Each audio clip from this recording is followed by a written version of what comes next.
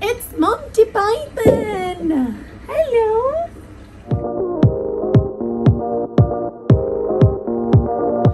Hi, I'm Georgia and I've just started my second full-time job in bioinformatics. I'm here to share how to get from the wet lab into the dry lab and what life looks like on the dry side. We're going to be talking all things starting your new job. Starting a new job can be so overwhelming. There is so much going on. There's so many things to learn and there's just so much to take in. You know, before you know it, you've been there for a year and you're thinking, where has the time gone? So today's video, I'm going to focus on the key things that if you nail these in your first month or so, you're going to be setting yourself up to win. Let's discuss the key things you really should be doing in those crucial first couple of months in your first new bioinformatics role. Starting a new role can be super daunting, take my word for it. But if you are as prepared as you can be and you smash those first couple months, then life is going to feel a whole lot easier. So I'm going to share with you all the things I've learned across the few years I've been in the industry of all those key things it's really worth doing in those first couple months in your first bioinformatics role. The first very key thing you need to be doing in that first few weeks or months is to join all of the relevant information channels. So what are these? Well, you'll probably have a Slack or a Microsoft Teams, but it's joining all of those regular important channels that have information that's relevant to your specific role. So the first thing is ask your direct team or your manager, what are the relevant channels you need to be in terms of the work that you're doing, and also any kind of interest groups that there might be within your institute or company. And then also make sure that you don't just take their word for it. Go and search yourself for things happening in the institute, because there might be other channels, you know, that your team aren't in the wider institute that are relevant for you and the things you want to get out of your role. So definitely make sure that you join all the relevant Slack channels. Another one is mailing lists. So there'll be different groups, you know, have different mailing lists. So normally on your kind of internal intranet, you'll be able to find out all of the mailing lists and then join the ones that are relevant for you. One major thing is traditionally there are mailing lists and there are Slack channels for things to do with the IT systems. So make sure you get on those, especially the ones that are relevant to things like the cluster and OpenStack. So make sure you join those channels especially, because then you'll receive updates about what's going on the compute clusters, which will be relevant for you when you're thinking, why aren't any of my jobs working?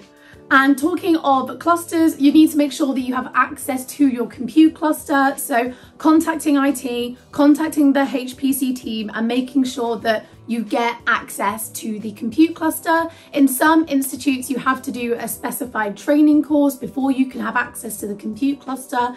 And in some other companies and institutes, you don't have to. So just have a look, make sure you do what you need to do, but get your access to the compute cluster so you can start running your big ass jobs. All right, number 2 on the topic of training. So yes, you might have training so you can use the HPCs, and also your company will probably have a lot of essential training that you'll have to do. Piece of advice, make sure that in your first week or 2, just smash through all of those essential training videos that you have to do, because the sooner you get them done and out of the way, the sooner you can really start getting your teeth into your work. Because if you have these essential trainings hanging over your head, then it's very difficult to kind of organize your time properly and kind of devote your mental energy towards your new exciting role. So get all of those done as quickly as you can. And then whilst we're on the topic of training, so your institute or company most likely will offer different types of training that are through the institute or company. Some of these will be in-house trainings, some will be kind of links to other institutes doing training, but usually there'll be some page on the intranet where you can go and find out all of the training courses available to you. And I think when you first start a new role, I think it's really important just read and understand what's available to you, because in my first role I only found out a year and a half into it that we got courses at the University of Cambridge on bioinformatics for free. and we had access to them and I had no idea. Make sure that you understand what your company offers in terms of training, see what's relevant to you and the skill set you want to build while you're there, and then you can start planning and incorporating going on those trainings, and also that kind of, you know, continuous professional development that you should be speaking to your new manager about.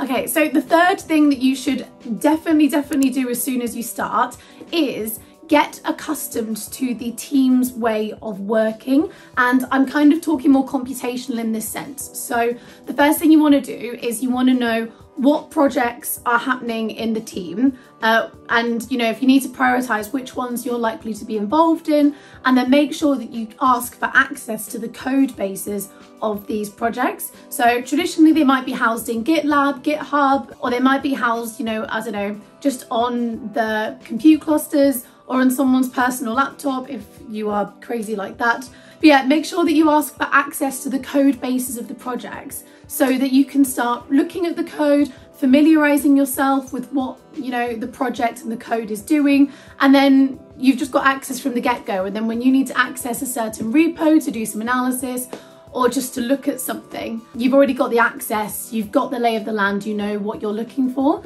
So yeah, ask for access to all of the relevant repos. And then also ask the more senior bioinformaticians, what is the way of working in the team? So there are many different ways that we can work in bioinformatics, and traditionally most teams will try and work the same because that means that everything is much neater. Make sure you understand how the team works. Are they working on private Git repositories? Are they working on repositories that are kind of attached to their institute on Git? Are they just working on their own personal machines? Is there a setup within the compute cluster that they're working in? It's really key to understand how the team works, and then you can, you know, bring ideas if you've got ideas to bring about different ways of working, but aligning yourself with the team's way of working from the get-go is very crucial to like ensuring you're going to have a smooth ride as you progress through your new job. Another thing is make sure you have a ask around about how people actually do their work. So how do they set up their analytical environments? Sometimes if you want to work in a Jupyter notebook, and I love Jupyter notebooks, so often the kind of compute teams within the institutes will be able to have kind of like have GUIs for you to be able to launch a server with to access Jupyter via a GUI system. Or you can launch Jupyter on your own, so you might have a Docker image or a Singularity image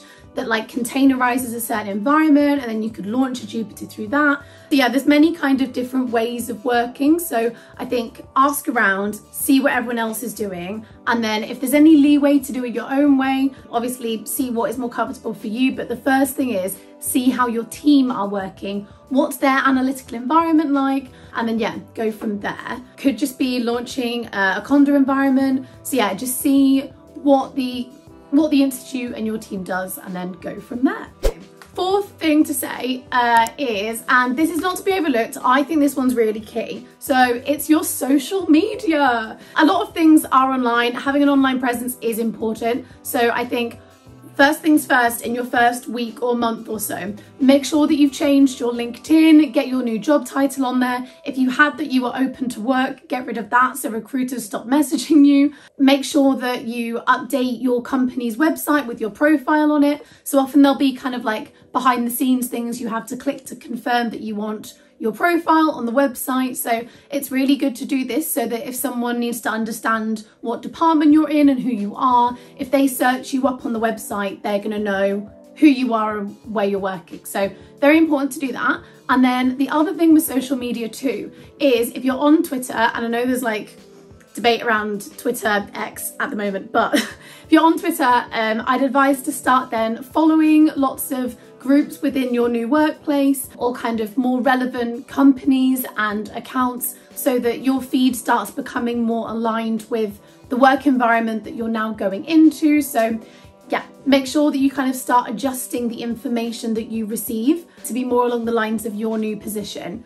This also goes for things like podcasts, you know, make sure that you're kind of listening and absorbing information that's relevant to your new environment.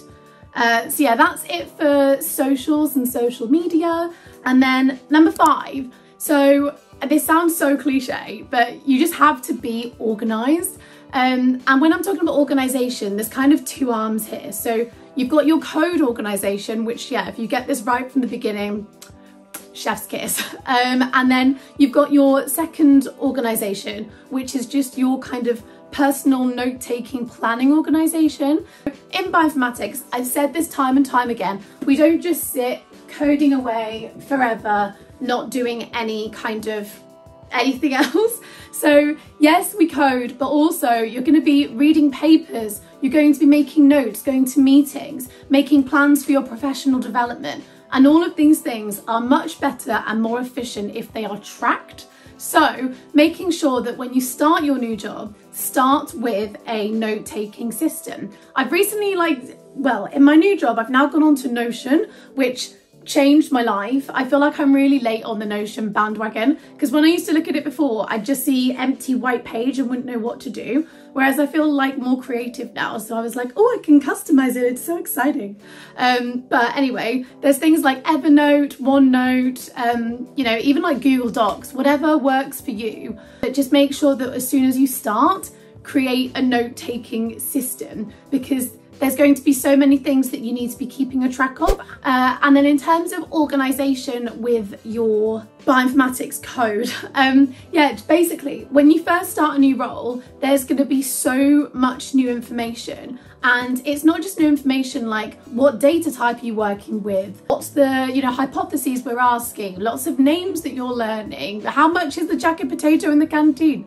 Like there's loads of new information coming at you. And one really key thing is the fact that you're going to start getting so many different paths to directories. You're going to have so many new links to relevant databases, etc. So one really key thing when you first start out, if you grab some data from somewhere, or you grab like a metric from somewhere to use in your analysis, just reference it and just write a little comment in your notebook or in your code or in your markdown, and just let yourself know, where did you get that information from? Where was that data from? What are the logging credentials to access the databases? Like, make sure that in the first couple months, record all of this, even if it seems really silly, because the next time you go to do that thing, you can really easily see where you got that data from. As always, annotate your code, make variable sensible names, because the more effort you put into making your code cleaner and more annotated, the easier it's going to be for you and others to use it down the line. So start as you mean to go on with your organizational skills. This list was by no means exhaustive, but I'd say these are 5 pretty essential things that you definitely should do in that first few weeks of a bioinformatics role. So I'm Georgia, this has been Genomics with Georgia, and see you on another video where we're going to keep chatting about new job energy and the best things that you should be doing when you get into that position of moving over to the computational side. See you on the other side.